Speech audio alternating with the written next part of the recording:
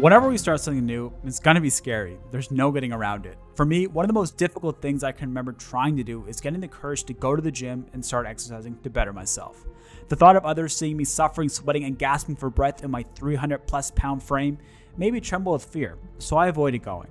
But that just meant I was stuck in a never-ending state of being unhappy and being unhealthy. I had to come up with strategies to get over this, and that's exactly what I did.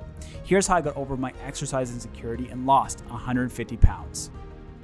So welcome back to the channel. If this is your first time here, my name is Brendon, and I'm a Halifax, Nova Scotia-based runner who has lost over 150 pounds through the power of running and habit change. Yeah, I've lost a whole person. On this channel, we explore the strategies and tools to help us become faster runners and become fitter, whatever that means for you personally. It could be to lose weight, it could be to become a faster runner, whatever it means for you. We're gonna talk about it on this channel.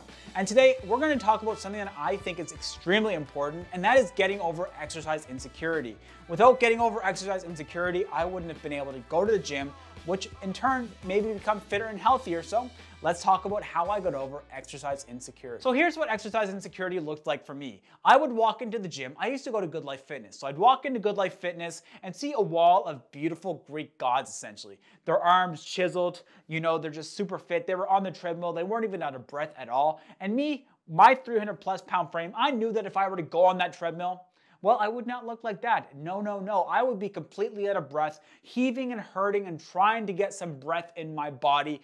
I would be sweating so much. And everyone, I think, would just be looking at me and I'd be the talk of the gym, essentially, is what my mind would say to me. And typically what that would mean is I would leave the gym, come on home, lay on the couch, only to be more and more depressed because I was staying super unfit. I was staying super unhealthy, all because I thought someone was thinking bad things about me. I was letting them keep me in that same place. They were controlling the destiny of my health and my happiness in a way, even though they probably wouldn't even care if I was at the gym. They probably wouldn't even notice me. And that leads us on to something very, very important. The spotlight effect is a psychological theory that pretty much says we all have our own personal spotlight shining right down on us, thinking that we are the center of attention in any given situation. But the reality is, each person has their own spotlight. So Joe Blow down the street isn't going to be thinking about you at the gym because Joe Blow also has his own spotlight shining right down on him because he thinks he's the center of attention in the room, and he probably thinks that you're judging him and not that he's judging you. So that should be a pretty great realization. We all think that we're the most important thing in any given room, but the reality is everyone's thinking that same thing. So more often than not, no one's going to be thinking about you and judging you because they also think that there's a spotlight shining right down on them because they think that they're Beyonce walking into the ball. When in reality, we all just kind of think that about ourselves, and that's kind of a weird thing to think about, but it's the truth. And that should be a great realization for anyone suffering with any insecurity. People think that they're the most important thing, and they're probably not going to be caring about anything that you do at the gym, especially. If anything, they'll probably think, hey, I see that person working out and bettering themselves, and that is pretty fantastic. And that's all we need to know about the spotlight effect is we all have our own personal spotlights, so much so that no one really cares what you're going to be doing in any given situation because they think they're the most important thing anyway. And as I'm taking this down, I think I'd like to ask you, if you haven't already, please hit that like button if you're enjoying the video so far. And if you haven't already, please subscribe to the channel. It would mean a great deal. Now let's talk about something that is more practical that you can do to get over your exercise insecurity. If you go online and type in, how do I get over insecurities? More often than not, it's gonna say to not compare yourself against others. And that is a fantastic tip. Don't compare yourself. But at the same time, it's kind of impossible not to compare yourself against someone. Me personally, I go out there and I'm running and I see someone that's like way fitter than me, running right past me. I'm gonna compare myself and I might even try to speed up to catch up to them. But that's not a great thing. When you're getting to the gym, here's something that I did. When I was first getting to the gym, I would always compare myself against other people. And the bad part about it is I was comparing myself against someone that was much more fit than me. So when I was going out there and I was trying to lift the same amount of weight or run the same amount of distance or go the same pace, I just couldn't. And that was very demoralizing. But something I did instead is I found the right group of people to compare myself against. And this might sound kind of strange as well, but I would try to find someone that I thought would be around the same level of fitness as me, and I would compare myself against them because I found that just to be a little bit more motivating. And if you have a friend, I just didn't have any friends, and well, that's just the way it was. I didn't have any friends that were around the same fitness level as me, so I couldn't take them to the gym with me. But if you have someone in your life that's around the same fitness level as you, work out with them, exercise with them, and use them as someone to compare yourself against and motivate you with. Don't compare yourself to people that have much more experience and that have been exercising much longer than you, because that's just setting you up for failure. You are not at that point yet, but that does not mean that you won't get to that point. That is a great place to aspire to, because we can all put in the work and get to wherever we want to be. It's just when you're first starting out, find the right group of people to compare yourself against.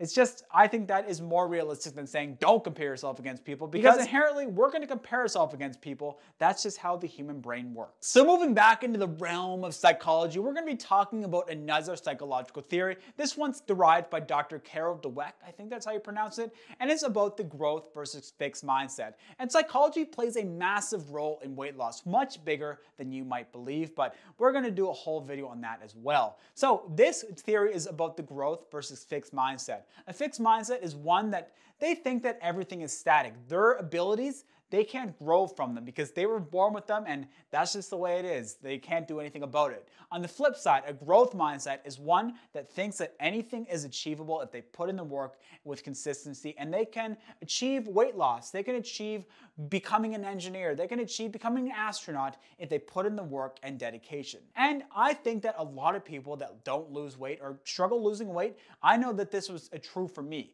When I struggled to lose weight, it was because I would think, oh, well, I guess I'm just always meant to be overweight because I've tried doing this and that and this and that and the other thing, but nothing seems to work. So I guess I'm just meant to be overweight. So what's the point of putting in the work when I'm just going to end up back here again? But if I had a growth mindset at those times, I would have said, oh, I didn't achieve my goal by doing this. What is something else I could do to make sure that I achieve my goal? So what can I do to strategize?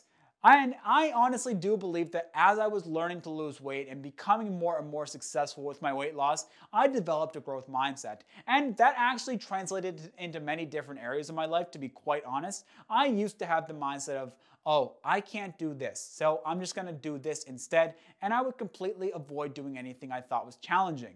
Nowadays, I actually thrive and go for challenges. I seek out challenges. That's how much I love solving them and proving to myself that I can get over these challenges. And it's going to be the same for you. So what I want you to do is start developing a growth mindset and realizing that you can achieve literally anything if you put in the work and strategize to achieve that goal. Nothing is impossible, and I can promise you from my own experience that is the case. So try to figure out strategies for you that you can develop a growth mindset. If this is something that you already have, then fantastic. But I know that a lot of people that struggle to lose weight, it might be because you have a fixed mindset where you think that it's just nothing is going to work, so there's no point in putting in the work. But I promise you, you can do it. And now for this last thing, it's going to be more practical once again. So this is going to sound very easy and somewhat obvious because a lot of people say it, but you have to show up often. You have to consistently go out to the gym. You have to consistently go to the park and go for a walk. You have to consistently do your exercises at home. You have to consistently show up, and what that is going to do is make it so your mind gets used to doing this. And the more and more frequently that you go and do it, the easier and easier it's going to get mentally, because you're not going to be so insecure because you've already done that many, many times. And you're not going to feel so insecure of sweating because it's just what you do now. You go to the gym and you sweat, and you go out there and you're out of breath, and you go out there and people are laughing and watching, but they're not watching you. They're not laughing at you. They are just strictly laughing and watching, doing whatever they're doing. I don't know. What do people do at parks? Watch ducks and laugh at kids? Sure, that's probably what they're doing. They're not looking at you. I can promise you that. So show up consistently. Create a strategy that is going to work for you to be able to go out there pretty much every day. I would suggest actually going and doing something every day. It doesn't have to be long. It can be a 2-minute walk. But just by getting in your car and going down to the park or going out your front door and going for a little walk every day, it's going to get easier and easier until it's just becomes second nature. All right, folks, I hope those helped you. I know that these might seem kind of obvious in some sense, or they might have been something new that you haven't considered before. In either case, I really hope they did help you. They did honestly make a massive difference in my overall weight loss journey and helped me become more confident when I was out there exercising.